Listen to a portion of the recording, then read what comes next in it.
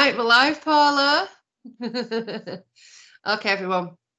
We got a little bit bored of the scene. It's the same old faces, same old places, same old cases.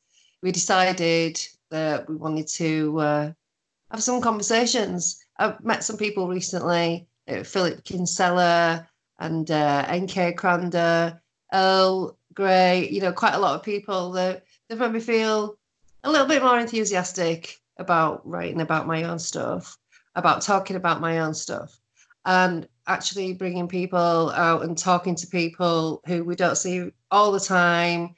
I mean, I know probably some of you are sick of hearing about what happened to me, but this year, the other two witnesses are coming forward. But until that time, we thought we'd do something different, and we're just going to do these videos and have chats and talk about our experiences. Paula, I met in 2012, where she was having experiences with the Greys, and they just sort of turned up in my life as well. And I didn't really, even though obviously I knew what I'd read about the Greys, my experiences of them was zilch. So we met at a really fortuitous time, which makes us think that it wasn't altogether like accidental. We've had some experiences together, and but Paula is a truly fascinating person, and her experiences just need to be heard. So I wanted to kick this off by talking to her. We've talked about this for a while, about cataloguing things, maybe writing them down, but videos are good. Everyone likes to watch a video, so we thought we'd start with the video. So here we are. Now then. You all right, Sacha? I'm all right, Paula, love. Let's just see if we can maybe stay sensible for 5 minutes. So quite impossible, but so like I said, we met in 2012, didn't we? Yeah. And it was Joanne Summers girls who gave you my number. Yeah. And you give me a call. For that, at least. What? Thank her for that, at least. Yeah. One good thing that. So. Yeah. Well, I remember you telling me that your daughter had been having some weird experiences and like little psychic moments, and kind of knowing your grandma's house, because you've lived in the same street, haven't you, all your life? Yeah. In a few houses. So your daughter was having little moments of kind of like psychic clarity, and you told me that you were told that they were called time slips. I was like, what is that? Because I said to you, JS has said that the time slips, and I'm like, Sacha, what the hell are time slips? I was like, the moment when I can't remember her. I think she was just, well, I think she's psychic basically and intuitive. Or, we have talked about this before, haven't we, about telepathy, psychic ability, about it being telepathy. And obviously when we interact with the Greys from a very young age, they don't talk, they use telepathy. So we probably communicate telepathically before we can speak. Yeah. Like these deaf people, they can sign before they can speak. But so I think that's why a lot of us have these abilities to be able to read each other, read situations, places. Between us all.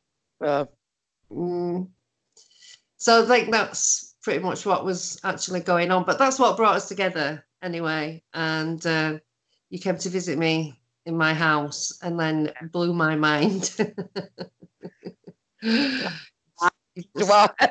Yeah. Well, when people kind of go talking about their experiences, so like they relive it. They're not like you're not telling a story, you're painting a picture. It's a difference. And boy, did you ever paint a picture. I was just jaw on the floor, like, this woman is so telling the truth. The painstaking detail, every little bit. You wanted me there in the moment. So I've seen it. I wish that thing could happen where one day it might happen where we can see each other.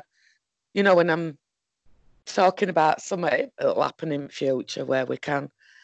Well, I'm hoping so with technology, because it's kind of going to the way where it can map brainwaves and recreate images Yeah. using images that are on the net, obviously, but that's in its infancy. And when that technology develops, I would really like to have my brain plugged into it, and to find out, what the nature of them are, because some of them don't feel real. Some of them feel more like inserts. They feel like setups. They feel, yeah. Is it a dream? Is it something else? And when we can map the brainwave of an abductee, we can tell, oh well, that's a false memory, or you dreamt that, or oh no, you were wide awake when that happened. Whatever with that, I'm looking forward to that kind of thing, and I don't see why anybody would refuse to subject themselves to it if they genuinely want to know the nature of what happens to them. Don't you think? Yeah. Yeah. Totally. So the cat that's, oh my God. Your cat. Well, yeah, this is real life, folks. Right. We've both got cats. Anything you heard that. Can you give me a moment? Yeah. Okay. Come out. Seconds.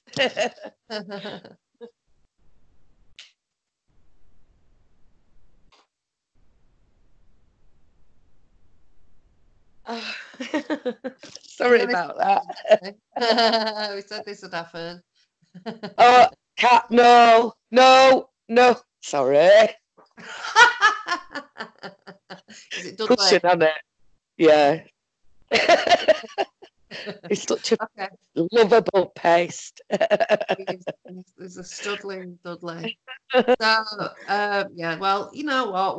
This is not a professional outfit, is it? We're not in a studio and blah, blah, blah. We're just women who've had weird stuff happen to us, and we're just sort of like trying to figure out the nature of our experiences and what our lives actually are, because we've got half a life. We don't even know.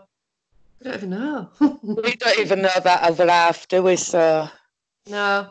Like I always said, it's like living in two lives.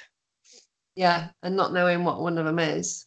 Yeah. So we have to get, we have to be okay with a lot of stuff, like not ever having any answers.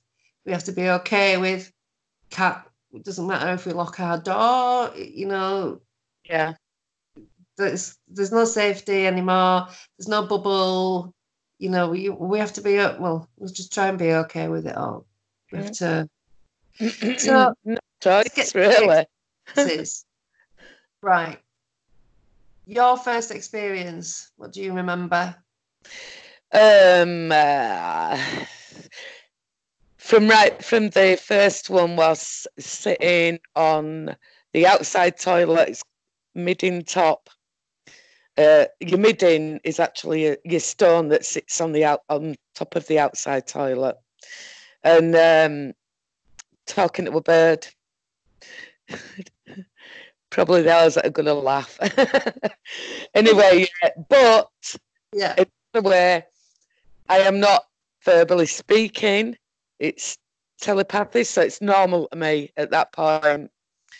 But then as days went on, I'm actually doing half telepathy, half verbal. I could do both. Yeah.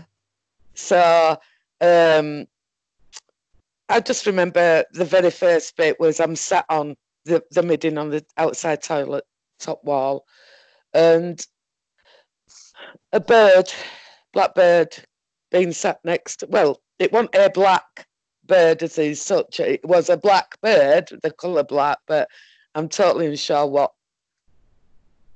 bird it was, anyway, it just used to sit right next to me and it ask me questions. And I just thought this were normal. So it was like everyday questions, like, how's your family? Do you like your family? Do you like school? Blah, blah, blah. And to me, it wasn't unusual because at 4-year-old, I didn't know any different. So I didn't know that how I was speaking through it in my mind was not normal to everybody else, So And then it'd say, right, I'll come back, whatever, go off over the roof, sit and watch me for a bit on the slates on roof opposite, and then I'd carry on doing my own thing, playing. You know, you get a little bit of stone and you're scratching it on stone, you know, writing your name and stuff like that. Yeah. And then my mum would shout me in, you know, for me dinner or whatever. So, because this is when I used to go to nurseries in the mornings, so I'd be free all afternoon.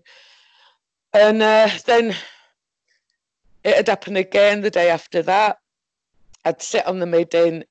The bird would be sat there waiting for me to go up to it, or it come down.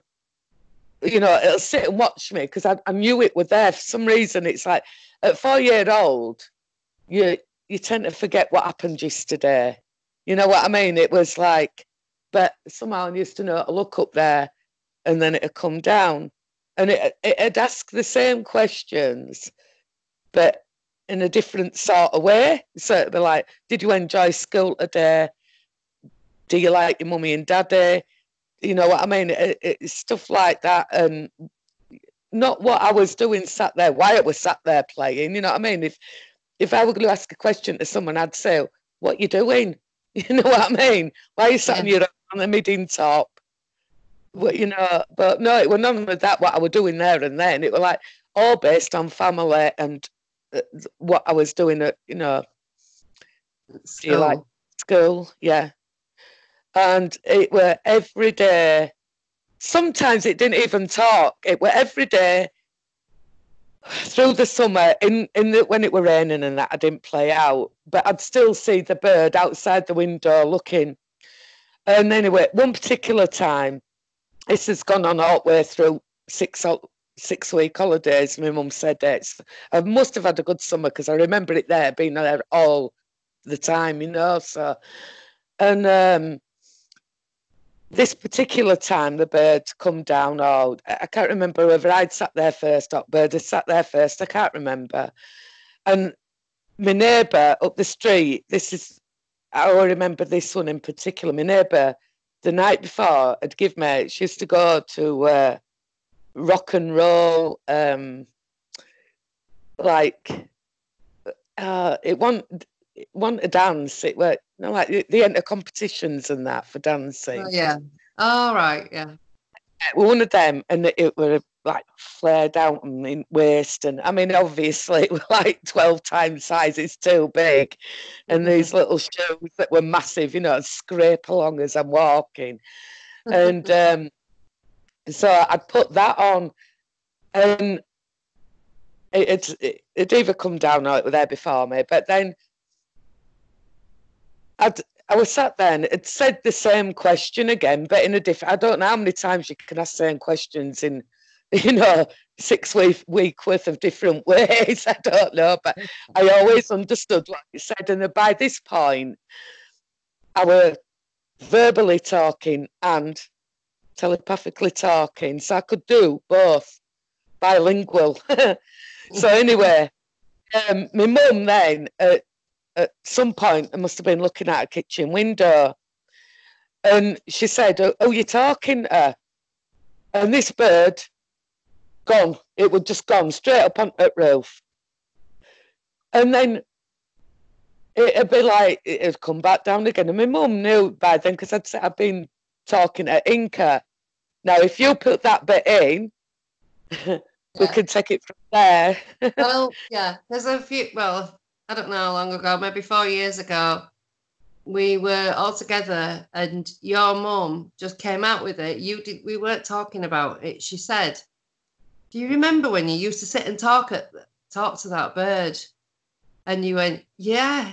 And she said, you called it Inca and you'd forgotten that bit. I didn't. Well, I don't even remember it. Never mind, forgot it. Yeah. So at 4 years old. Yeah, she said that you called it Inca. So when I went and looked, I was Googling all that kind of stuff, trying to figure out why would you call it Inca. I was Googling all kinds of things. And it turns out that Inca is actually the name of a type of blackbird. So that was really interesting, because how would you even know that at 4? Old. Yeah. You know, yeah, I remember, you know, the things that it said to me in all them different ways. But I don't ever remember calling it Inca. Now, to me, that is really unusual, not to remember a name, but yet I remember all the other little bits that come with it, all the other bit of details. And, you know, my mum said, you know, I'd go in house and my mum would say, have you been talking that Inca again? You know, that's what she had said. Yeah. And Inca again. And so she'd heard me talking, so it sounds like I'm talking verbally to the blackbird who's talking telepathically. So I'm answering something to her that is silent. You know what I mean? And then one day, it just sat there. It didn't say a word, and I didn't say a word, and we were just sat. I had one of them little stones in me, and I was just kind of scratching, you know, mid in top at toilet, and we were just sat there looking at each other, going like that. And it looked down. Well, it said, "Look up at me. Look down. Look up at me," and it was just silent. I don't know how long it sat there, and it was just silent. And then it said, "I've got to go.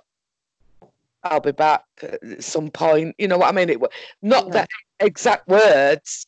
I can't remember the exact words, but I was absolutely distraught. Oh no, I'll come. I'll see you. I'll be seeing you later or something. It was something to that effect anyway, and I never saw it again after that.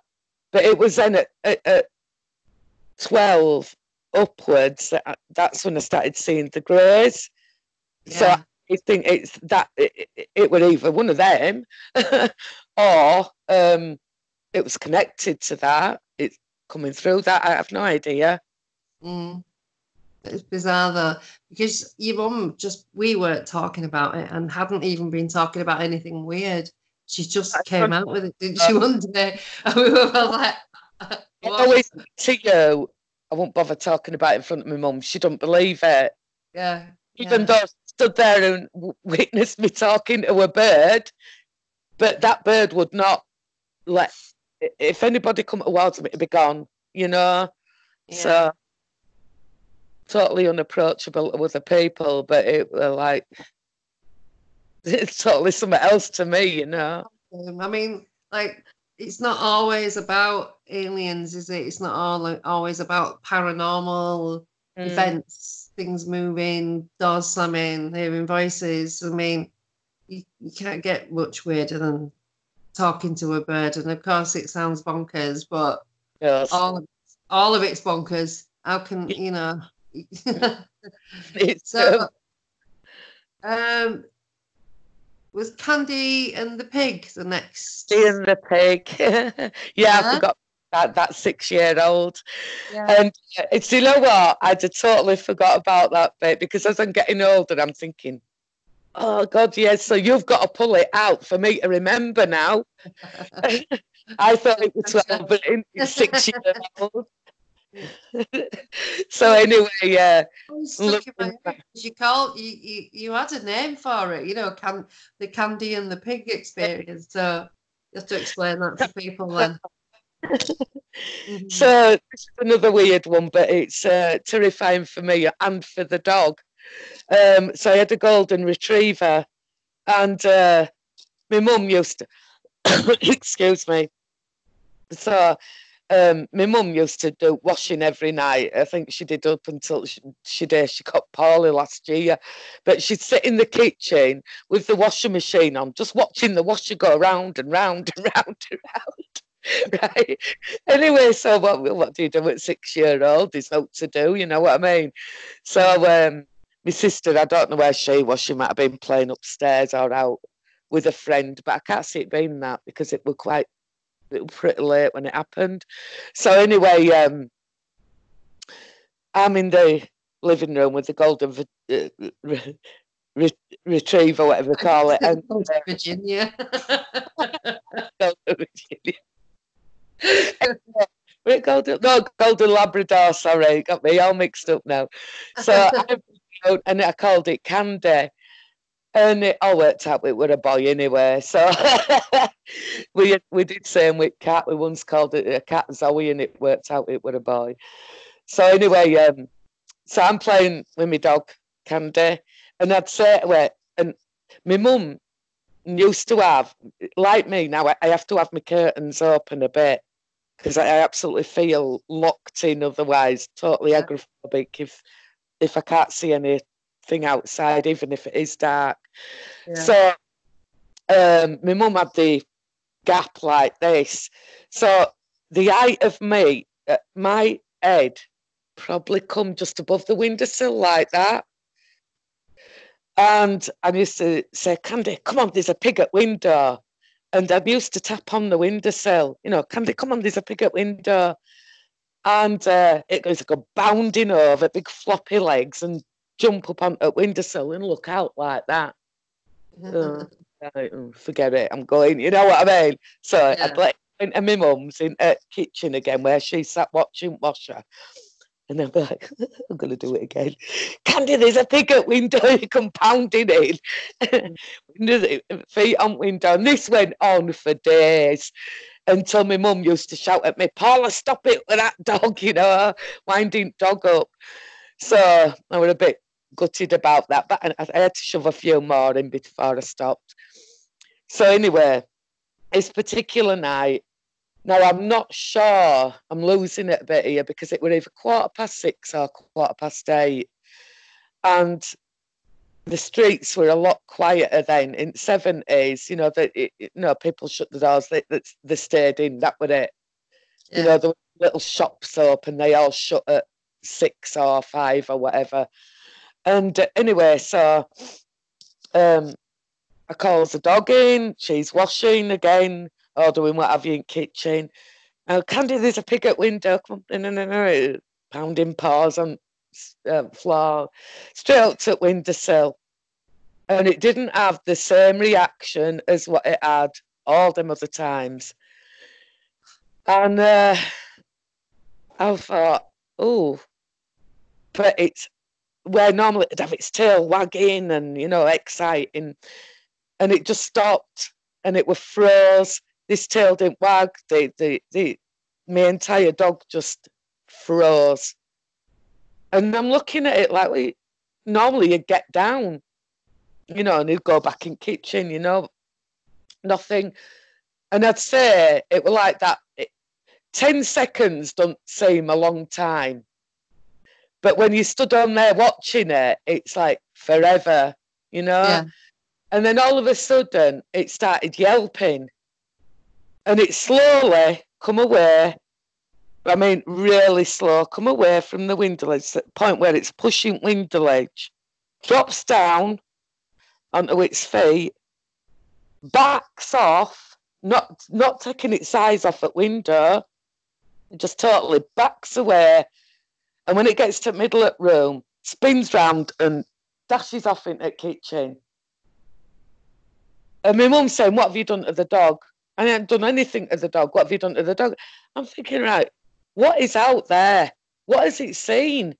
So I gets to the window, I opens the curtain a bit more, and I could hear him up because he could hear clatter at top at rail. And I heard my mum say, stop messing about with them curtains, So I gets up to the window and I'm looking out like that. No, I couldn't see out. So I did see kind of a shadow movement in front of the window, but no that I could focus on without going like that. Yeah. So obviously I didn't wear glasses then, so I take my glasses off now a bit, right up to the window like that to block the light that were in the living room that we had on, because it's not big light. We're on, so it's blocking that light. And there were no other light coming from the outside except a few, windows up and down the street. And all I could see then was a face looking right back at me, about the same height as me. And it had bald head, bigger than mine, the black eyes. Now, when I say there's a pig at the window, this didn't. Now I look at it, it's no nose, and all I could see were two holes. Now, when you look at a pig, it's the big two holes, isn't it? Yeah. Flat.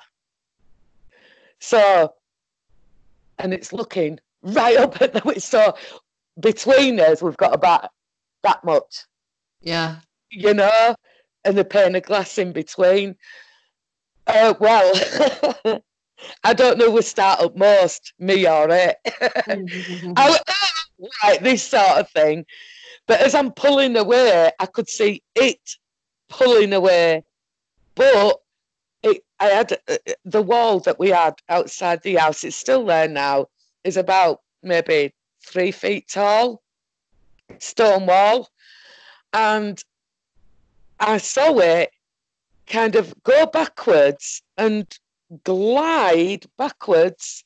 But even though the legs were in the motion of movement, if it was actually moving on the floor, it wasn't. It glided, but with the legs in motion, and it was so smooth and soft the way that it did it, and it was slow as well. It was pretty slow, and all of a sudden it landed, turned to face up the street, looks right at me like that, and it leant right over, but it's got its head up like that, looking forward.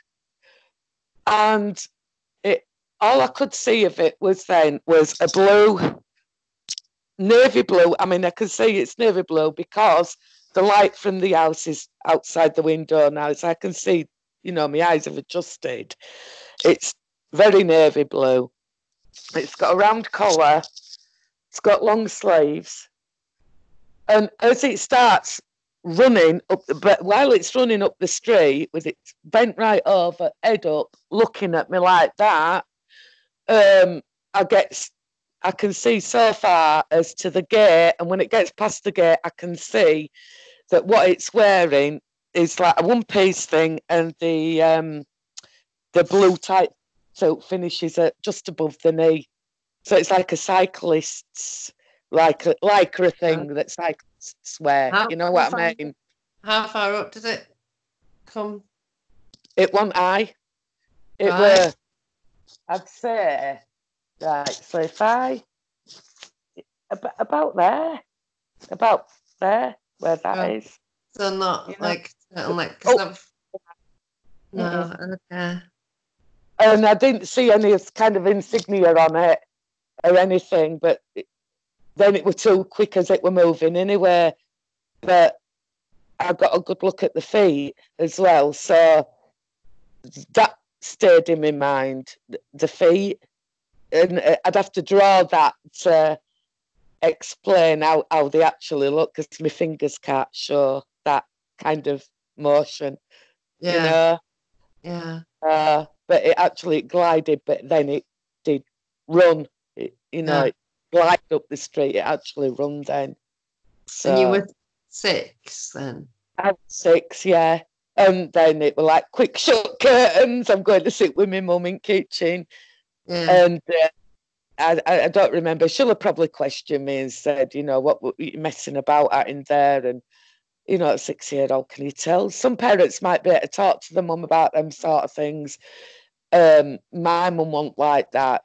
She was a very private woman, and she never discussed birds and bees, never mind all else. So I couldn't bring myself to tell her, and so that was that at 6, yeah. Wow. So your next experience will have been when you were about 12? Right, there's a few at 12. Right, so, or is it one at 12, 2 at 12, 1 at 13? I know there's one at 13. Right, so me and my friend had, I thought I heard somebody knocking on my door then. So this one is that me and my friend had, so we had this gap, sorry, let's start again. We've got this, 6-year gap. Something might have happened. If it has, I don't recall it. Happen all the time though, doesn't it? Like you have people saying, "Oh, I get taken every single night." Well, I mean, I think for little periods of time, maybe you're taking a lot, but then there's massive gaps in between. Yeah, Oh, I people think I talk to, there's years. yeah, my most gap 10 years. So, but anyway, so 6 years gone by, and me and my friend, she was a bit older. I think she was about 2.5 years older than me. And she was a bit irresponsible more than what I was. So she kind of led me astray, And so she says, come on, we'll meet whoever down in Woods, Judy Woods, they call it. It's not the person, Judy Woods. It's actually Judy Woods in Bradford. Yeah. She's if you look it up, people, it is a well-known spot for UFOs in the past, in the 80s, in which case, therefore, that is when I had my experience. So I was thinking, well, who's these people we're going to meet? You know what I mean? I had no idea. So, I'm taking it we're meeting some of her mates or some lads that we fancied. But, I wasn't thinking like that. So then, you know what I mean? I'm like, oh, well, I'll go with flow, So anyway, we sets off. And it is quite, when you're 12-year-old, it's quite a long walk. So from here to Judy Woods at Woodside, I'd say 45 minutes to get there by foot. So if you know what little ginnels to go down, cut through houses and stuff. So now I'm just losing it now on timing. It's all written down in a journal upstairs. You've seen the piece of paper. But as I'm getting older, I'm losing that timing thing, Yeah. It's kind of become a bit blurry. And anyway, so the times it didn't match up. So I think it was about 6:15. 6:30. I don't know. Anyway, when we set off. And by the time we got there, I know it was dark. And we'd got to the edge. Now, all I remember from there is, from setting off, we're walking and talking, and then all I remember is getting the edge of a snicket, a ginnel, whatever you want to call it, and there's a big fence at each side. There's only enough room. Well, there's enough room for 2 people at a push to walk down this little path, and then it narrows to 1 person, so other person's got to walk in front or behind you. Yeah. So this fence, I think I've been pretty tall since I was about 12. I don't think I've grown much since I was 12 in height. No, I was a beanpole at school and then I didn't get any bigger. yeah, that's what I mean. I wasn't tallest and that was it. I didn't seem to get any bigger. So so this fence, and it's pretty high. I'd say it's about a good 6 foot. And so these houses, like they'll have a bit of a garden then house. So you can see distance between fence and house. You can see this garden, there's a garden there. And it's same at that side. And as you're getting kind of lower down, the houses are getting further back.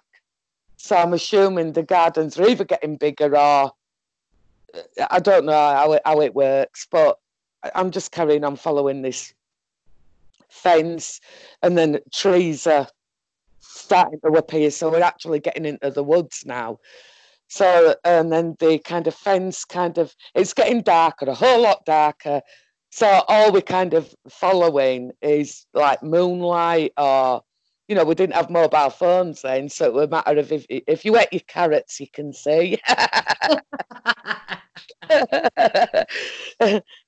So anyway, somehow it was like a fumble all the way down this little, snicket thing, until the houses diminished and all we were left with were like trees, and then the trees just suddenly stopped. Now, because I couldn't see that far in front of us, I think she was behind me at this moment. So when it kind of, the fence stopped and it opened up, I know she's come outside of me. And like this, because I was carrying on walking and I kind of realised I could hear water. So it kind of made, oh God, yeah, I mean, no puddle makes that kind of swishy, you know what I mean? Yeah. Jump back a bit. And, I said something in the lines of, shit, there's water there, So anyway, we kind of stood there on edge and, a bit of a conversation. Well, shall we go back now? No saying, well, what we're here for anyway. I had no idea what, you know what I mean? By then it had gone because I was too focused on trying to fumble my way down this snicket. So next minute, I sees 20 foot, it's not even 20 foot, I'd say it was 10 foot in front of me. Yeah, it's about 10 foot in front of me. All of a sudden, it was like something had lit the water up 10 foot in front of me in a circular. But it wasn't penetrating under the water. Mm. You know what? It in a mucky lake or reservoir or whatever it is. It isn't mucky enough so it's, it's not murky or out like that. You should have been able to see with this light, but it didn't penetrate the water at all. So then it was like, there was kind of a, how can I put it? When you get even on reservoirs, you get the waves. It still affects. It was that, but it was like going away. So they were coming this way, but in this circle bit, it kind of bubbly a bit, and the waves were going outwards. It's sort of like somebody pushing something down and causing little waves. I'm not talking, tsunamis. You know what I mean? But I could see what it were doing, and these little tiny bubbles within, and it were like, how can I say it? Do you think there was some sort of like downward pressure, some sort of force that was causing the movement in the water? I've no idea. I've no idea. But when I'm looking at these like tiny little bubbles appearing, I think it's fish that cause them little bubbles to come up now and again, is it? I don't know. Okay. Little tiny bubbles. And they were like, I could see a sparklish sort of sheen to it within this circle on water. And then I'm like, kind of, well, where's that from? It took me a few seconds to think, where's this light coming from? And I kind of looked up, and I've never, ever seen anything like it in my life. It is this thing. Now, I think you once said it, the way that I could only describe it is like a boomerang with another leg on it, so it's as rounded, and then it goes like that. It's and it's so it's not a triangle, but if you squash the sides in, so it's got three. Yeah, basically. Yes, it's a bit like a propeller. Is it? Sorry, what? Like a bit like a propeller, but there's three. Yeah. So I can't describe things as good as you for some reason. So I'm seeing this, and it's upright. It's not like it's flat. It's straight upright. 20 feet that way. 20 feet that way. The beam of light, I can't even say which part of that craft it's coming from, but it's like that, and there's not a mountain, it's not a massive beam. It's just maybe about that big, the beam. Yeah. Anyway, well, you're looking that big. Anyway, so this thing, as I described it the other day in one of the videos I did about the triangle when I with that cave with a black circle in the centre, and it had straight away. That's what I noticed then, was this deep, dense dark black circle in the centre. And on each of these things, it were going round really, really, really slow, clockwise, really slow, really slow.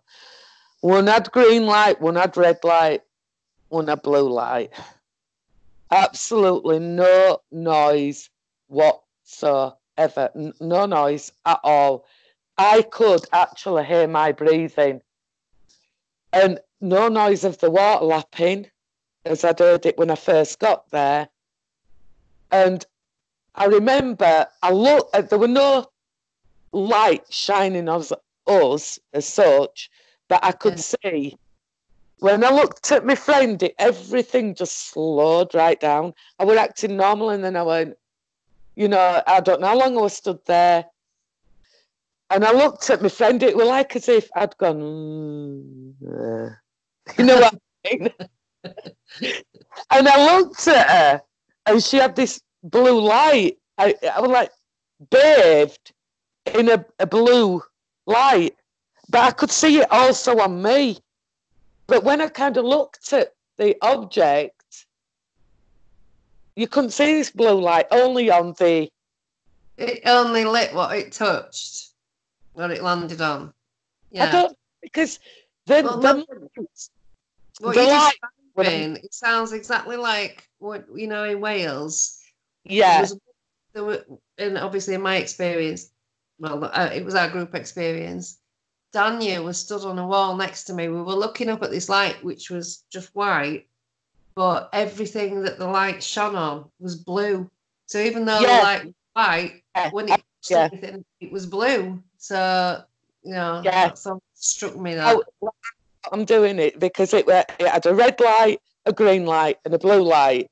But these lights weren't even bright. They were so dull. They were lovely. Don't get me wrong. They were like colours that you wouldn't expect, like they want a bright green or they want a piercing blue, or they were more of a pastel-y kind of, Anyway, and so they weren't bright enough to kind of go onto us. Yeah. You know what I mean? But yet, when I looked at her in that slow thing, she was lit up. I was lit up. Obviously, I couldn't see it if it were on my face. But when I looked straight forward, there's no there. And then all of a sudden, I went in slow motion, and I don't know how I did it. F this, run. And it was like we turned really slow. And as I'm moving, it's like I'm getting lower and lower and lower down, as if I'm running myself in at ground. I'm running in like sand. Boom, I'm gone.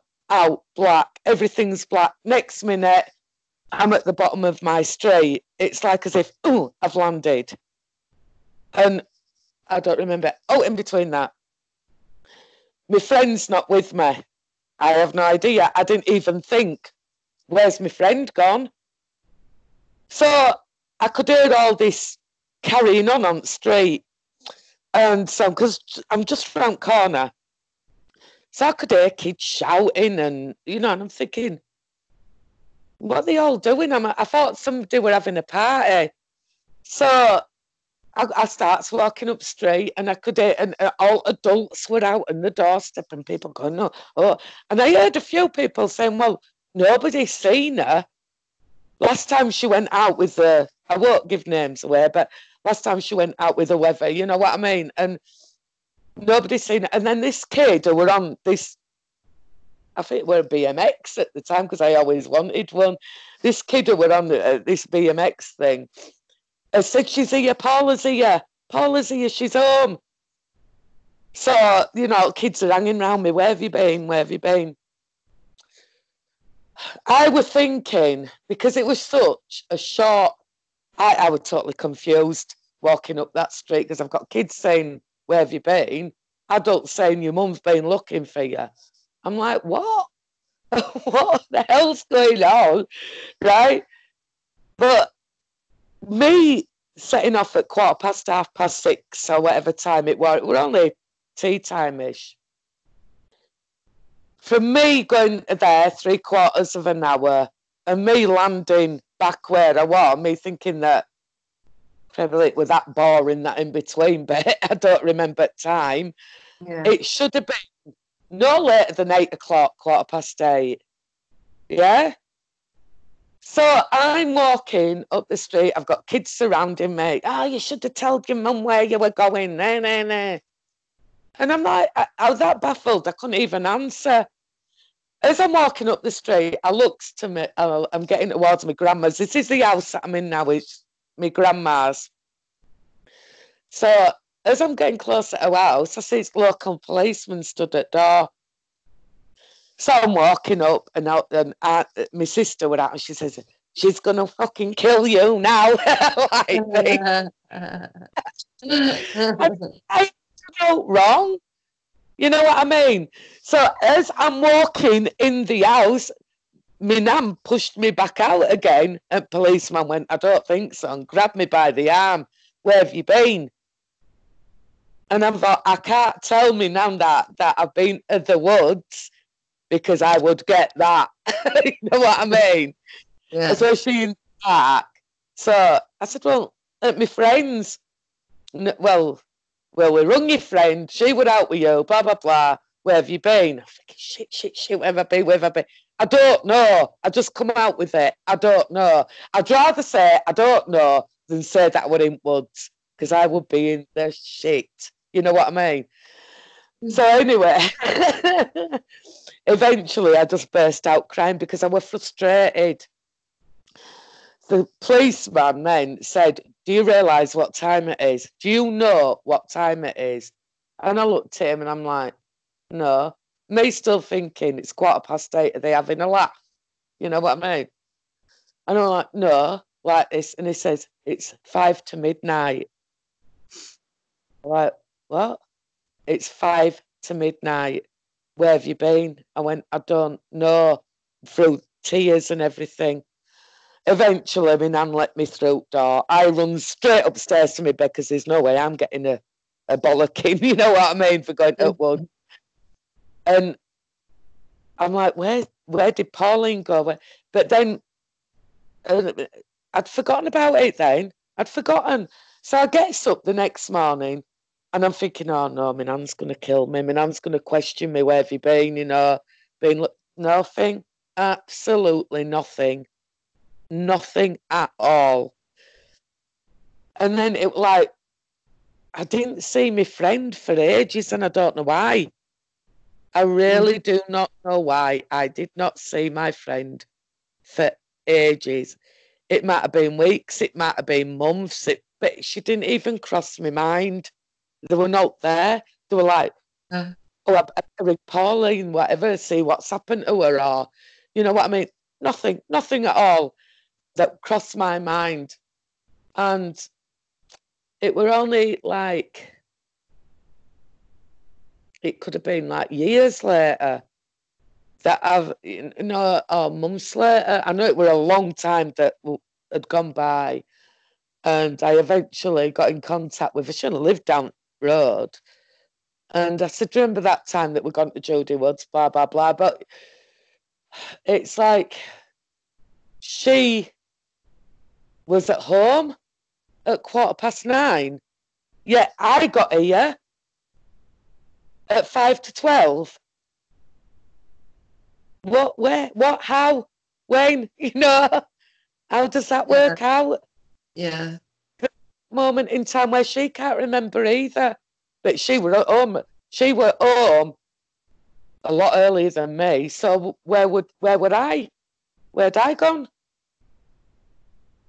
So that were end of that one. It were like, oh, we're all forgotten about. Nobody mentioned it again. End of. So, you know, how can you say, you know, I were really expecting my grandma in the morning. I were dreading coming downstairs. I thought, I am going to get the biggest bollocking of my life for going to them woods, or question. Where did you go? Why are you late? Nothing. Absolutely. Not even off my mum, not even off my sister. That's mad. And you had about 3-4 hours missing time. Yeah, I still can't think to this day what happened. I was just there running up this snicket, felt like I was kind of running in at ground really slow. Blackout, next minute I'm at the bottom of my street walking up. Yeah. Not good. No. We had a weird one with time, didn't we? Yeah. We were actually talking about what would be your next experience when it happened. Yeah. Yeah. I'll never forget this. It was the most bizarre thing ever. So I come to pick you up. I live in Liverpool. You live in Bradford. It's over an hour in between. Yeah. We got to the end of your street, and I said, I'll just text Dave and let him know that we're on our way. So I said, setting off, see you soon, blah. So we get to junction 12. We have to come off junction 12. And then you go right. And then you get onto the M62 towards Liverpool. We have to go through Chain Bar, which is the most nightmarish disaster of a road system just outside Bradford. And you're all right there. I've dropped me back here. So we're on our way to my house, and we're chatting away about everything. And I was like, oh shit, we've gone the wrong way. So we had to loop back round, all the way up, all the way back down. And we have roundabouts in this country. So you have to go, find one, loop round, come back, loop round, get back onto the right road. Did it again. So we were talking. And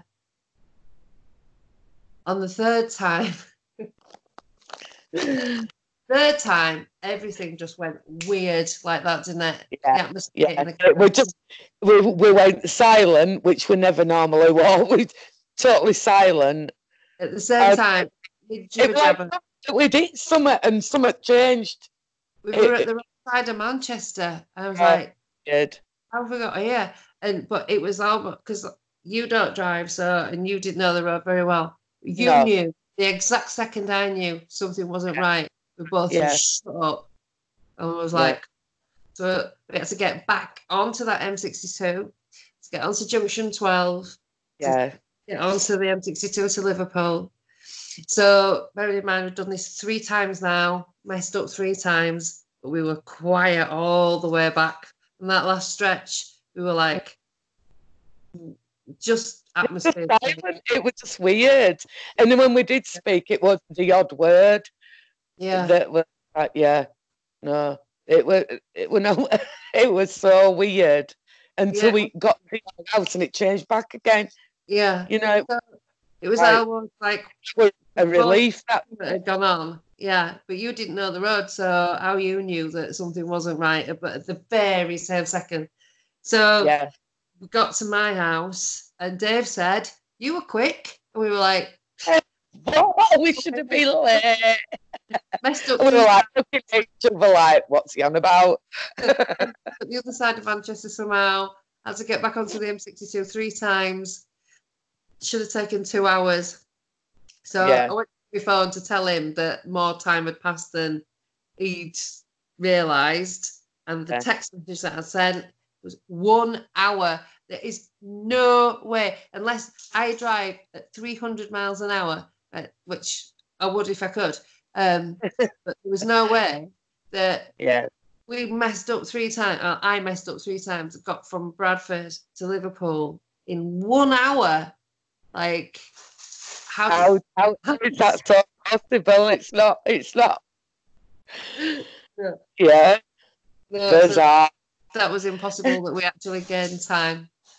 So that was bizarre. Can't explain that. At all. So do you want me to talk about when I was 13 then, my next, is it 12, 13, my next one after that? Or? What you were talking about, is this the one with the back? Yeah. Yeah, right. So it was, you were just saying, so I went round to pull it out on my back and boom, that's when the atmosphere changed in the car. So it's the story now that you're about to tell, not story, this Anyway, so we're at 12, 13. Like I said, me as I'm getting older, I'm losing it now. But it's like time's irrelevant now, so I don't care anymore. But anyway, let me say I'm 13. Back into 12. So anyway, I'd gone to bed and still living with my grandma. And I've had a lot of weird experiences before that, like it ain't just got from talking to a bird to see my first UFO to Candy and the Pig, and there's like little bits in between, like it happened in bedrooms. So it's like I've been in under the duvet because I used to sleep because I was that scared of I don't know what, that I was that scared I'd sleep until I couldn't breathe, and then, you know what I mean, get my head out of duvet. Yeah. There's so many times where it felt like, and I didn't even have cats at that moment, where it felt like somebody had got their hands and were going like that on bottom of my bed. And then I'd gone, right, 1, 2, 3, 4, 5. Not there. And as soon as I've gone like that stopped. And I've been wide awake. and it's stuff like, so, these are little bits in between.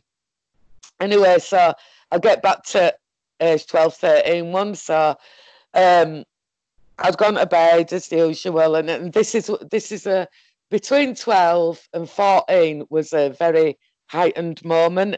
Now, I think that's because hormonal and pubescent, and you know what I mean? Yeah. So, gone to bed, gone to sleep. Next minute, I remember being on a metal, a stainless steel, like a bench, but it was more like a table, but a bench. It wasn't wider than a bench. Yeah. Not as big as a table. So, and you could have fit 3 people my size on it. But whether or not it was supposed to be there for other people at back of me, I don't know. But anyway, so it's a metal thing. I can't even tell you whether it had legs or it floated or it come out of a wall. I don't know. I can't even think of that because I'm actually sat on there, so I can't see out anywhere. So every bit of room is light. I don't know where it's coming from, but it's suffused in me. It's not bright. It's pretty dull, actually, this light that's on me. And so I'm sat with my arms in front of me, but my head's like that. And all I can do is move my eyes. Anyway, but beyond this light, it's very dark. I know I'm in a room, but I can't see where the room finishes because the further back it gets, the blacker it gets. Right. Yeah. Yeah. And I'm just sat there, and all of a sudden, what feels like a tube, I can feel it now as I'm thinking about it, right at the bottom of my spine. You know where your coccyx is. All right, yeah. And I felt somewhere cold being pushed in through my skin. Not to the point where I'm in agony. It did hurt a little bit, not much. I can't say, I was in agony, I was screaming and all that. But it hurt enough to me to notice it, that it come up right down there. And I could feel it, and I could feel it going through and in. And I'm like, what is it? I just found, and then I kind of felt this stickiness going down, down, it's going to be rude, down crack of your ass. It's like a sticky cold, but then it'd be warm. And I think, what's that but my head down there? I just found the strength to get my arms and put them. It took me ages to pick my arms up to put them Move round the over. back. Yeah. So it's taken me ages to pick my arms up off my legs to put them back of me. And I felt like hands, but bony things, you know what I mean? And it was cold. But I remember my grandma's hands always feeling cold and bony. Right. Right? And she I don't know why, because she was a big lady, my grandma, but she always had right thin, bony hands. And because they were bony, her knuckles looked big. And so the feel of them reminded me of my grandma's hands. So I went like this, and I could feel them. I got hold of my hands, gently, brought them back, put them on me. They carried on with what they do. I could feel them pissing about the bottom of my back, and this damp, wet, clammy, sticky, warm, weird stuff moving. And so I put them down. I'm like that still. So I thought, oh, I want to know what it is. So again, ages to get round to my back. And again, one of them got that hand. It went like that. I don't know if it was the same thing that got that hand and put it on top of my other hand like that. And then they had their hand hovering over it didn't touch me, but the force of, even though their hand, I could see it now, clear as day, it's old, it's wrinkly, it's bony, it's got long fingers. I can't say how many fingers it's got. It's the brownie tinge, not the tan, but the brownie tinge.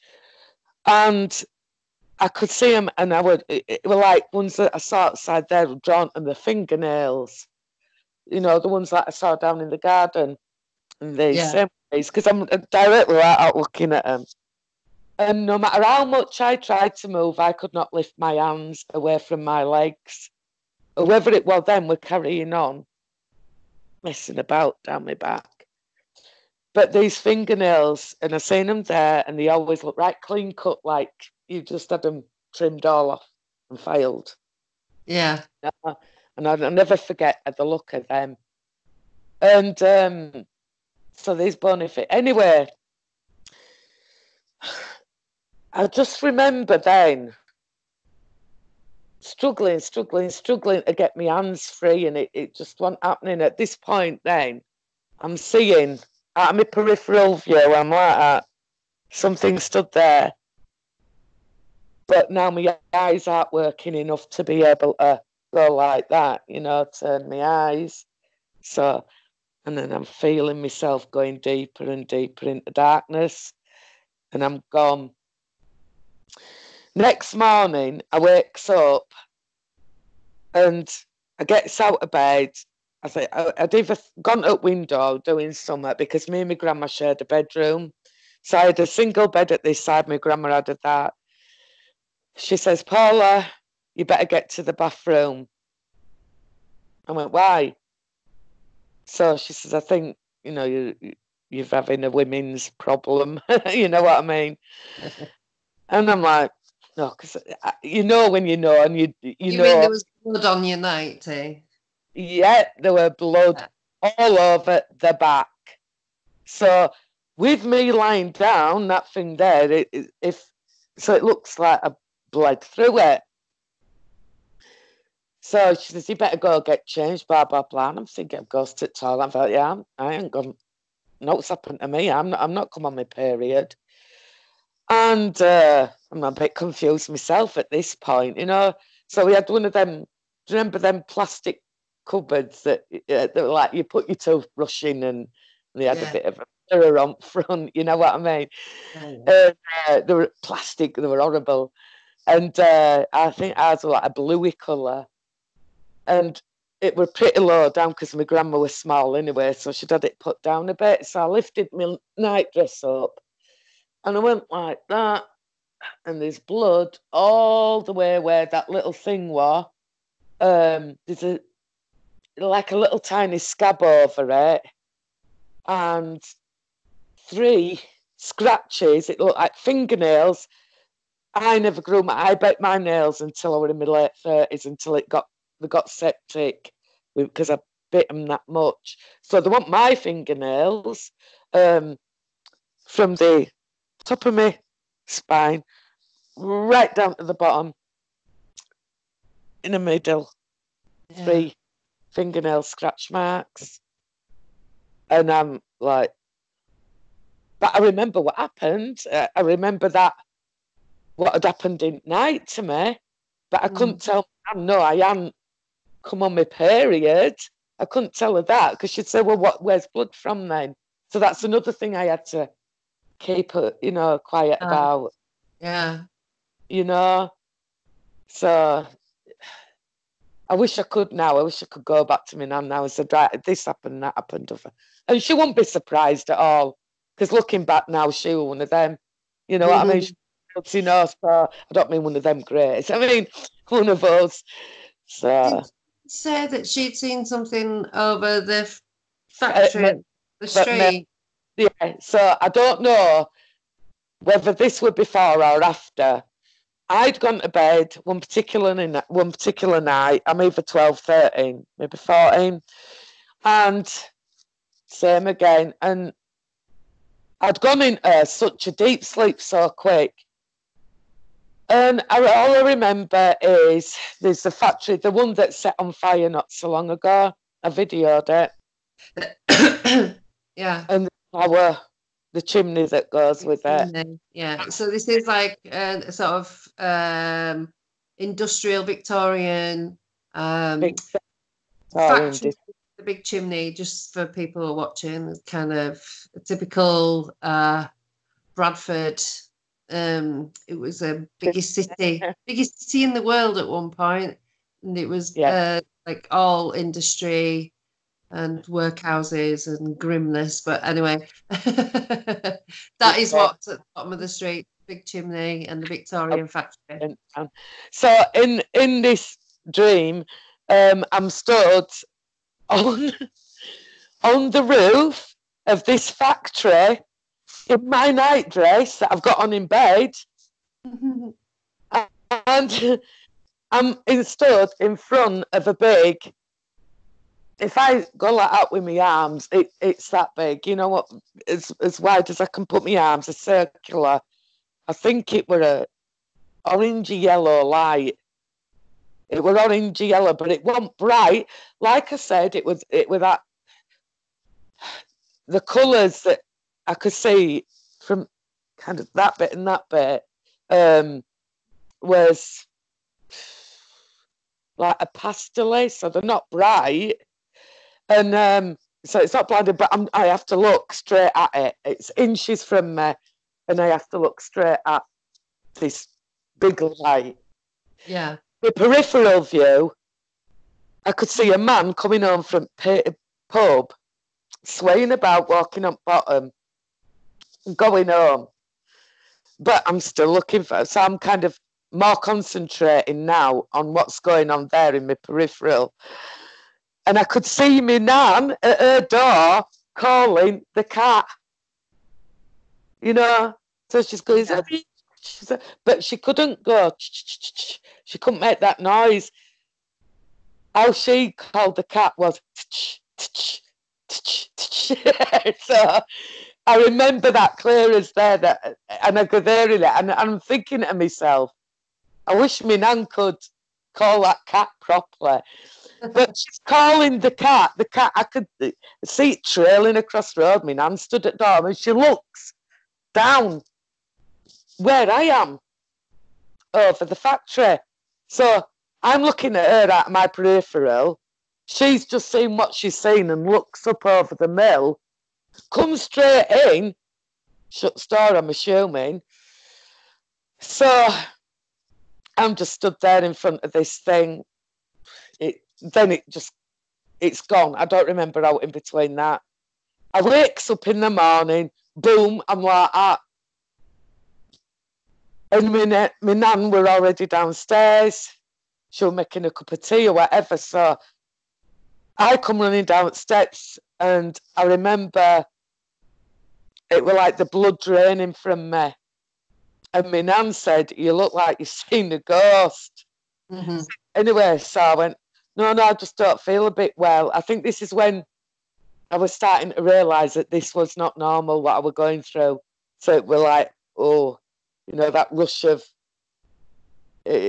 so, and I was sat there on the sofa, and I remember my nan had a teapot on the table, and she says, oh, you look a bit pale, and are you all right? I'm like, yeah. So she says, you'll never guess what I saw last night. I went, what did you see? What did you see? Like this, because I knew what she was going to say. She said, I saw a flying saucer. I saw a flying saucer. You like this? You know what I mean? And she's going on about, I went, Nan, forget that bit. Where did you see it? Over the mill, at the bottom of the street. And it was all different colours. She said it was so beautiful. It was the most beautiful thing she'd ever seen. Orange light, blue light, pink light, gold light, silver light, whatever light, different hues of, but not bright. They were, like I said, like pastel-y again. And, I can't remember whether she said it was spinning, but while I'm stood in front of that light, I don't recall, otherwise it'd have been moving round, wouldn't it? But when I was stood there, so I didn't get to the point. I don't remember whether she said it were going round or anything, but she said it were absolutely beautiful. And that's how she described beautiful. And it didn't dawn on me a certain way. Now, why did you come in house? Why, Yeah. Why didn't you stay out looking at it? Yeah. Yeah, so while I'm on that roof with this UFO, she's at the door watching that while I'm upstairs asleep. So I still never ever got round to telling her about it. Oh. Something has been going on in my brain since the Judy Woods thing. Yeah. Boomerang type. It was like a boomerang with 3 arms. Right. I've heard any description. We call them discs. We say the discs. But you said that was rotating. Now, if you imagine that we started rotating really quickly, it would look like a disc. Oh my God! Yeah. So if it was up in the air and flat, fidget spinners. It's like you look at a fidget spinner. It's the same sort of. Oh thing. Yeah. So you turn that really fast. It's just one big. Yeah. Little circle. So, yeah. Oh. So we don't know what shape they are, really, do we? When we see them all, we say it's a disc. Might not be. Not all of them. Some of them will be. Yeah. But this is, what was this, 1982? Yeah. 1982. I was 12. I had mostly paranormal stuff. It wasn't until 1992 that I saw an alien, and it was like midday. I had a baby, my son Louis. He was he had that little baby grow on so I think he was about 5 months old. He was born in October, so it might have been about this time of year, actually. And I woke up because I was having an afternoon nap, and I would always have him on my chest. He would lie on his stomach on my chest. And that's how I would go to sleep. If he had a nap, I'd have a nap.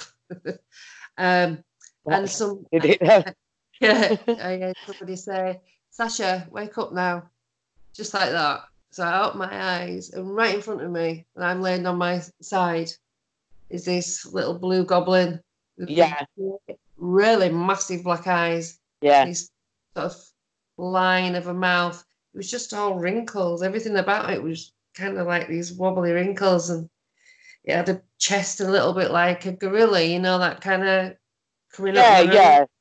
I get what you mean. Had a brown hooded cape thing on it, and I can't even describe how blue. I've never seen that kind of blue. Anyway, it's really, really deep, but really, really bright, and it was just wrinkly, and its mouth was just this slash. I understand a bit because I've seen that in the tans ones.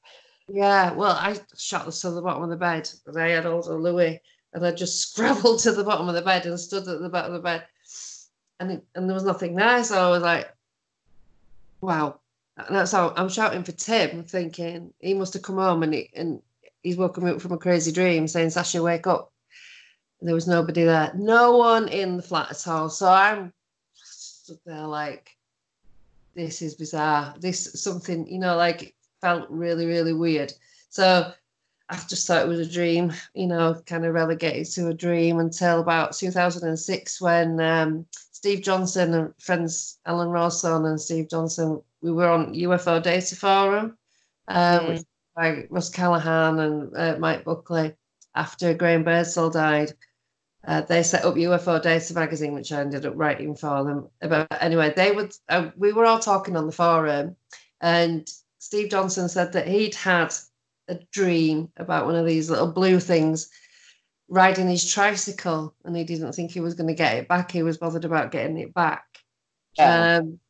So they said, you need to watch Communion, which is when I watched Communion. And so when that little thing popped out from behind the vase with the flowers, oh my God.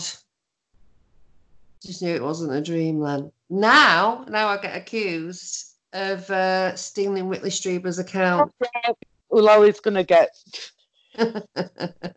Which is nothing like Whitley Strieber's account. I woke up, saw it for like 2 seconds, 1, 2, and I was boom at the bottom of the bed. You know what I mean? So. Why, when people, why do they do that? Why would you want... Nobody wants to be in this fucking club for a start. No, they all do. They always say, "Oh, it happened to me. Oh, I would handle it better. I would have talked to him." That's it. Those that it doesn't happen to might want to be in it, but once you're in it, trust me, it's not that cool. Want to be right and have a joke about it, but it's not something I want to be in. But then, like I've always said to you, after a time when they haven't been, or I miss them really bad. But when they're here, I'm like, yeah. No, I don't miss them.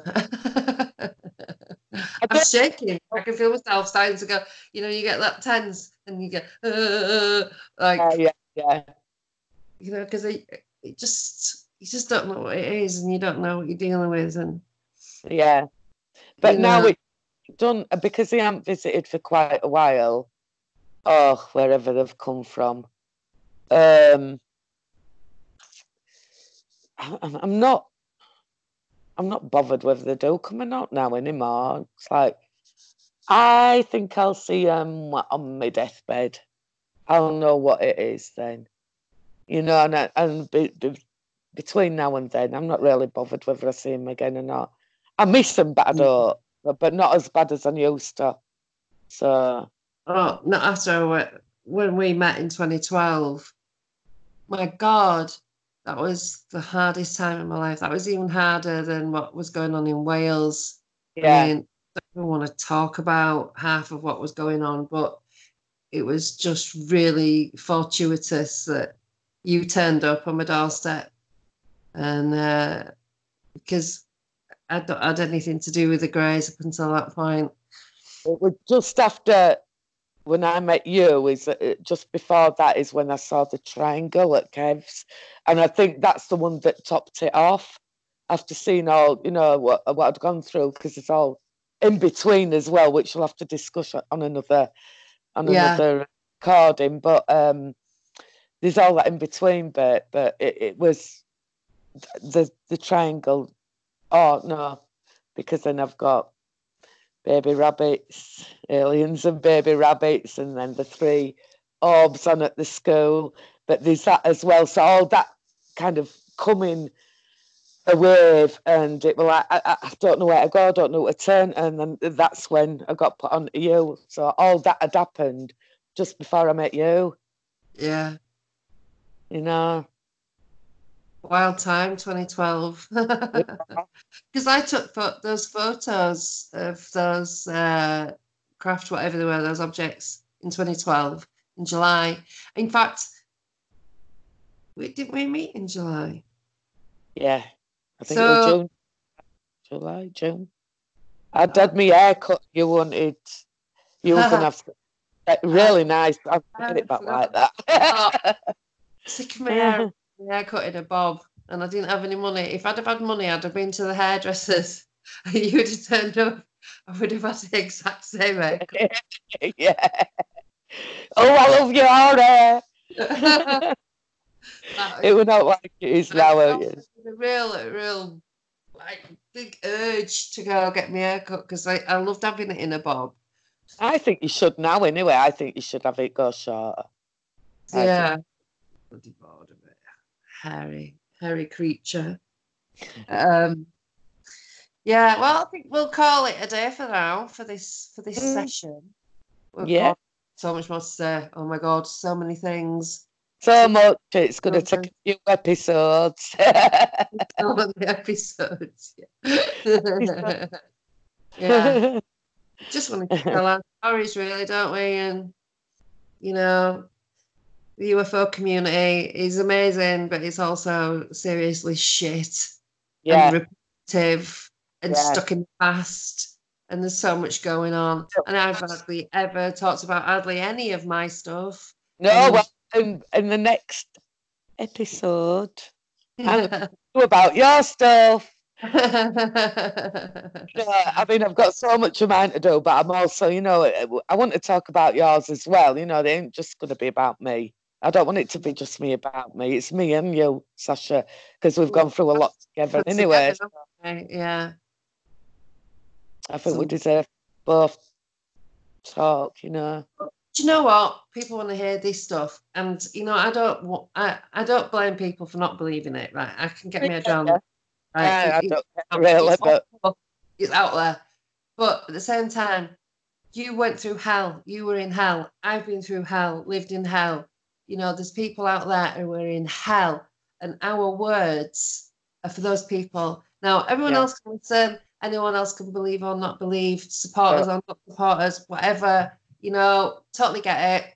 But at the end of the day, now it's a game changer because we can all communicate. When we find each other and we talk, we discover things. There's stuff that technologies and all kinds of things that we've figured out just by me talking to you, talking to another woman, just talking to two women. There's quite a lot of stuff. So, I think what we'll do is getting all messages now. Bring this to a close now, and we will do some more recording again very soon. But this is part 1 of whatever it is we're doing.